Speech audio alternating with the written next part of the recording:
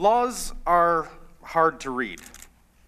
I think that laws should be at least a little bit harder to read. And I think that we'd all be maybe a lot better off. And I'll try to convince you, but first I'd like to tell you just a little bit about myself. As you've heard, I'm passionate about games, I'm passionate about computer programming, and I'm passionate about the law. What do those three things have in common? Rules. I'm a guy who likes rules. Not rules for their own sake, but what rules are capable of creating. Like the rules of Go. Go has 8 rules, give or take. You can express them in about 100 English words. Fits on a business card. That tiny set of rules has generated, so far, 3,000 years of people playing and winning and losing and teaching and learning and growing and fun. I think that the rules of Go are a masterpiece of rule writing. I like rules, so I like computer programming, which is essentially just giving rules to a rule-following machine. And eventually, my love of rules brought me to law school, where I was awash in rules. Rules about how to write rules, rules about how to read rules, and rules about when other rules should be overruled. You'd think it'd been great, but there was a problem. There is a problem. Because I learned computer programming before I learned the law. And now when I read written legal rules, I get this uncomfortable feeling. I get this feeling that there's a missed opportunity here. And I'd like to share that opportunity with you. But first, if I could, I'd like to try and share that feeling with you. Who's winning this game of poker?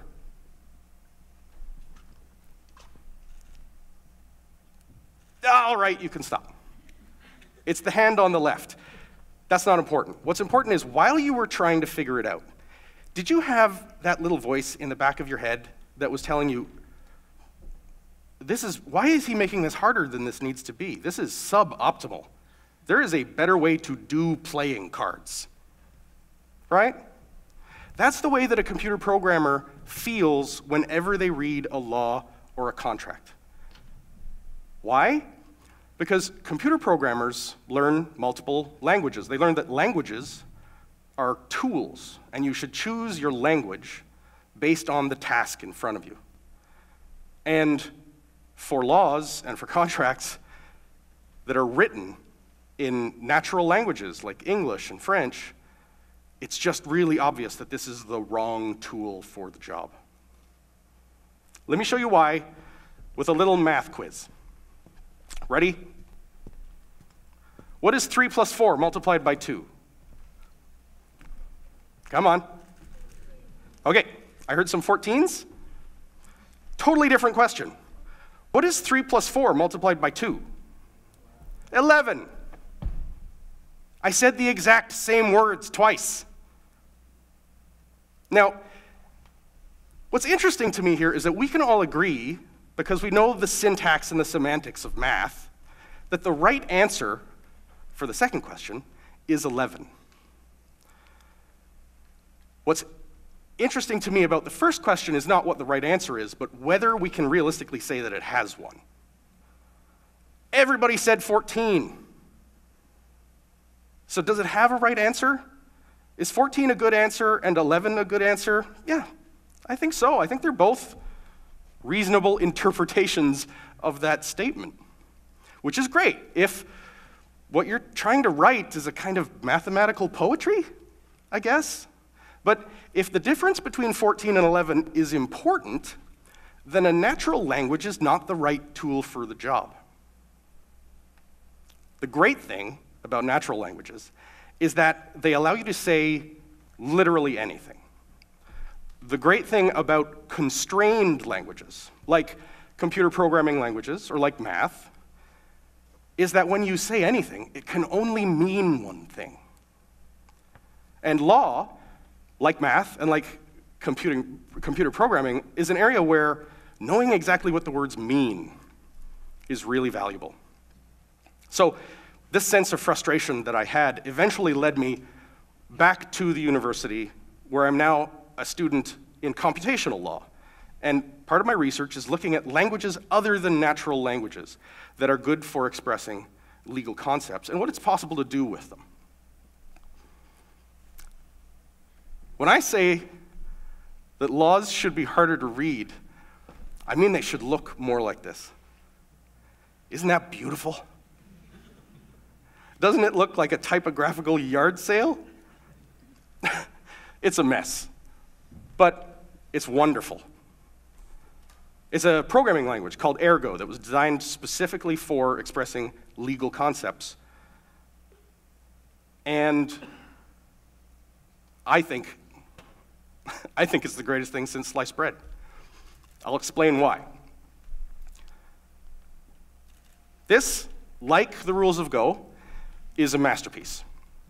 It was originally expressed with wood and paint. There's no wood and paint here today. The original masterpiece has been translated. It's been translated into a language of color codes and pixels. And that language has been written down in a computer file that's on a computer over there somewhere, I think. I can't read that language, and neither can you. We can't read JPEG, but we don't need to. The computer can read it, and the projector can display it, and we all don't have to go to France to see it. What I'm talking about here is not revolutionary. It's digitizing information. Taking information and turning it into a format that a computer can read and write and can use to do useful things. We've done it for pictures, we've done it for video, we've done it for audio, we've done it for documents and what used to be called typesetting. But it hasn't come to law. Because the law isn't about documents, the law is about rules. We haven't digitized rules. I think the reason why not is that people just aren't aware of what you can do. So let me give you an example of that. As a lawyer, my client will come to me and they'll say, Jason, I want this legal outcome. I want to comply with this law. Give me advice. Tell me what to do. So the client has the legal outcome they want. I'm supposed to know what the law is. And then I take those two and I calculate out what the person should do. What facts should we create so that if and when the horrible thing happens, you end up in court, you're going to be found in compliance with that law? I wanted to see if I could use this programming language to get computers to give legal advice in the same way. Now, to be certain that it was giving good legal advice, I went and I took a famous Supreme Court intellectual property case. And I took those three elements from that case. The legal outcome of that case, I imagined, okay, this is what my client is asking me to ensure happens. So I took that legal outcome and I encoded it in the programming language. And then I took the law that was referred to in that case, or at least a subset of it, and I encoded that into the programming language. But I didn't want to just tell my software what the answer was. So I wrote the software so that it would understand a wide array of possible fact scenarios across 6 different variables. And then I asked the software, what should my client do? What is your advice? And I thought to myself, this experiment will be successful if the computer tells me that what my client should do is the same thing that the people had actually done in that court case. Makes sense, right? So this is what it actually looked like. Again, it's not pretty. It's not easy. But the important thing to know is that I didn't tell the computer how to figure this out. All that I did was translate the law into a programming language and translate the desired legal income into a programming language and give the computer a framework of possible fact scenarios so that it could generate random ones. I didn't tell it how to do the mental math involved. I just translated. So did it give me the right answer? Yes and no. it gave me 3 options. So initially I thought, oh, I've fouled this up. But I checked, and one of those 3 options was exactly what had happened in that court case. So then I checked the other 2 options, and they were right too. There were 3 ways within those 6 variables of getting that legal outcome. I was only aware of the one. I was just hoping it would find the one, but it found all 3 that existed out of hundreds of possibilities. Could I have done that for my client? Yes. It would have taken me at least a few hours. It took the laptop 30 seconds. So, what can you do if you digitize rules? Well, you can tell the software what you know about the law, and then the software can tell you what you don't know about the law. You can automate legal advice giving, which just suggests a huge, huge range of possible applications. I think the best way to understand where the legal profession is right now is by comparison to the profession of accounting. It's possible, but hard, for an accountant to use a computer programming language to get the computer to do math for them. And like my experiment demonstrated, it's possible, but hard, for a lawyer to get a computer programming language to get a computer to do legal reasoning for them.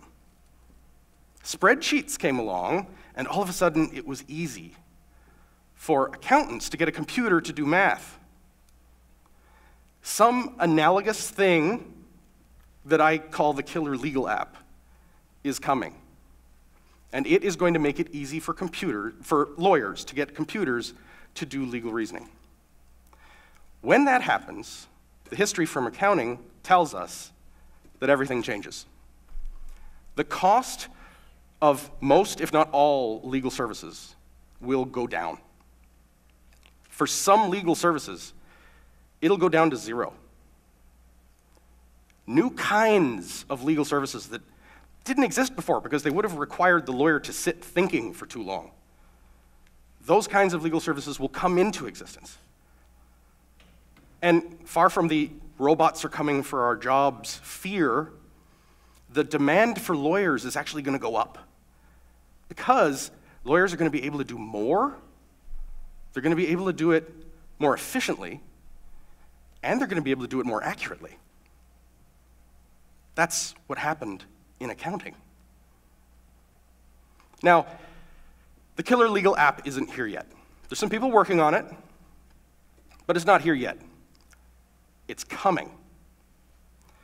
And when it comes, we need to digitize laws for it to work. As long as we are taking laws that are written in an unrestrained natural language, that process of digitizing them is going to be needlessly difficult. Like playing with a crappy set of cards. Making laws harder to read is not a thing in and of itself that we want. Making laws harder to read is the price of something that we want. It's the price of finally bringing the legal profession into the digital era. And I think it's a price well worth paying. Thank you.